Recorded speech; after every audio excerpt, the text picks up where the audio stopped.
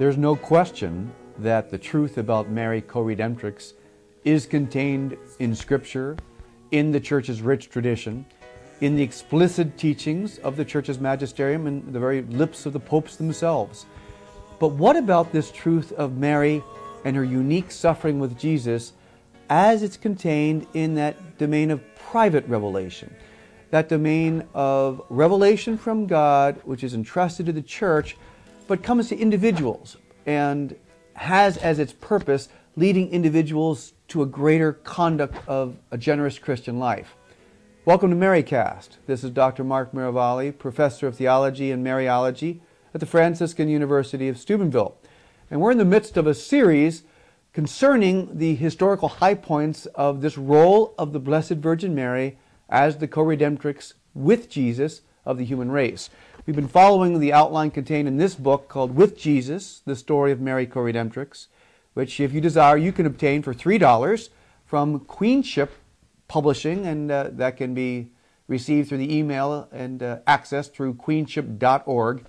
And we're at the point of history. We've talked about the early church, starting with Scripture, and then on to the patristic age, Middle Ages, the modern age, the contemporary age of the popes, the official magisterial confirmation that co-redemptrix is a title and is a role that the ordinary magisterium has taught. Now we want to look at this domain of the mystical tradition, the private revelation, and I would even say limiting it to the private revelation of the last 2 centuries, in specific, the Age of Mary. It's universally designated as an Age of Mary because since the apparitions of our Blessed Virgin to St. Catherine Labouré in 1830, there have been more Marian dogmas, more authenticated Marian apparitions, more Marian congresses, more Marian theology, the greatest Marian popes in history than in any other period in the history of the Church.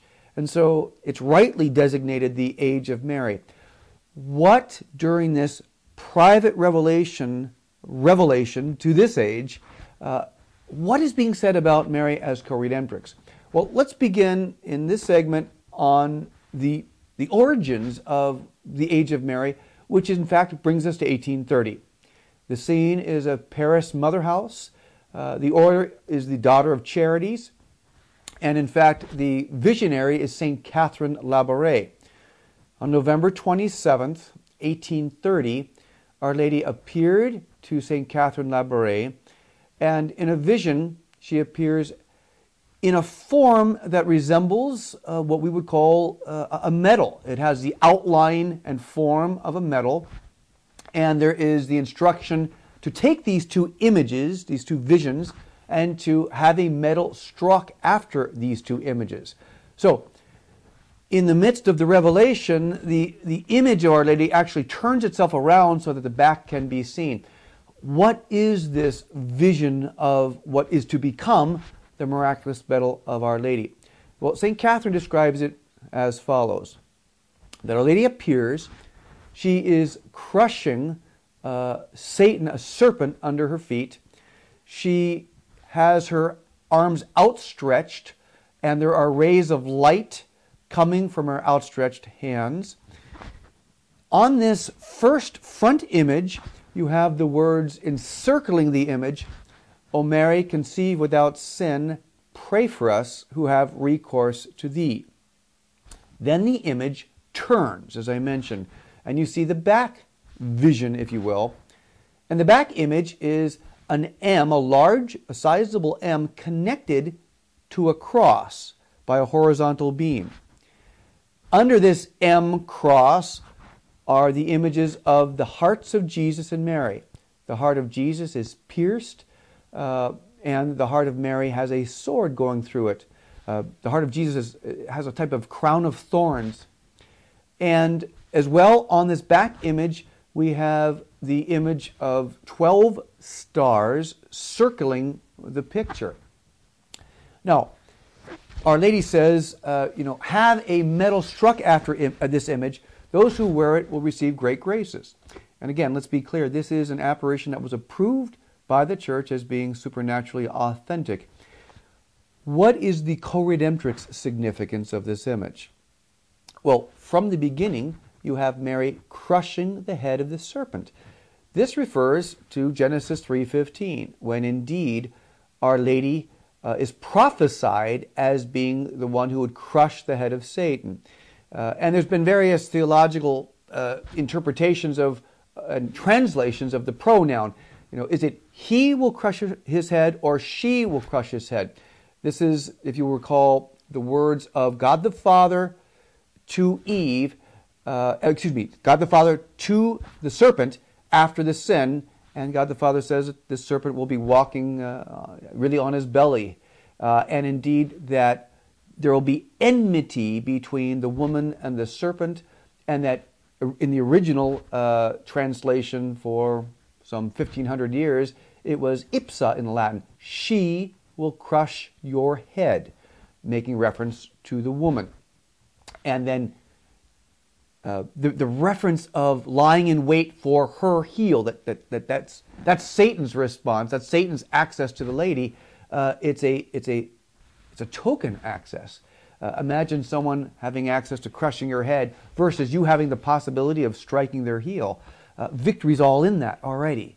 So indeed, from the beginning of Genesis 3:15, as depicted on the miraculous medal, what you have is a reference of Mary uniquely sharing in the victory over Satan.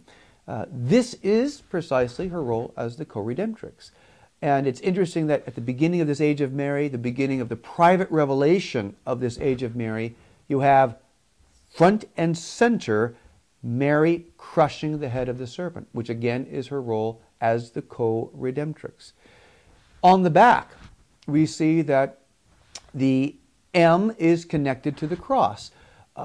What again does that mean? It's a further reference to Our Lady's role at the foot of the cross with Jesus, that Mary is indeed connected to the cross. Mary is the woman who offers the sacrifice of her son to the Father, just as she did in the temple.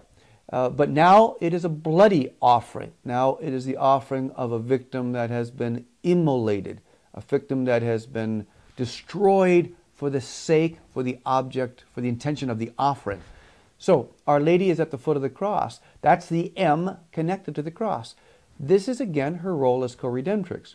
My friends, I think we have to be careful of not making more complicated what this doctrine is. We're saying that Mary uniquely shares with Jesus in the work of the redemption. And for that unique sharing, you have a unique suffering on the part of the Mother of Christ. So, from the beginning of this private revelation age, called the Age of Mary in a special way, and the devotion to the miraculous medal, we have the co-redemptrix formidable on both of these visions. Now, incidentally, it's also, I think, worthwhile to add that on the front of the miraculous medal, we have Our Lady with her outstretched hands and rays coming forth from those hands. That is a visual way of depicting her role as the mediatrix of all grace. As well, on the front cover, we have in the prayer, O Mary, conceived without sin, pray for us who have recourse to thee. Pray for us who have recourse to thee is Our Lady's role as advocate. So as many of our contemporaries have noted, the threefold aspects of the doctrine of Mary as a spiritual mother, her role as co-redemptrix, mediatrix, and advocate, are all present in the miraculous medal. And what does that tell us? That tells us that this is going to be a crucial theme throughout the Age of Mary, and we're going to see through the development of private revelation only a greater concretization, a greater clarification that indeed heaven acknowledges Mary as the co-redemptrix, mediatrix, and advocate, and we should too. This is Dr. Mark Mirvalli with MaryCast. God bless you.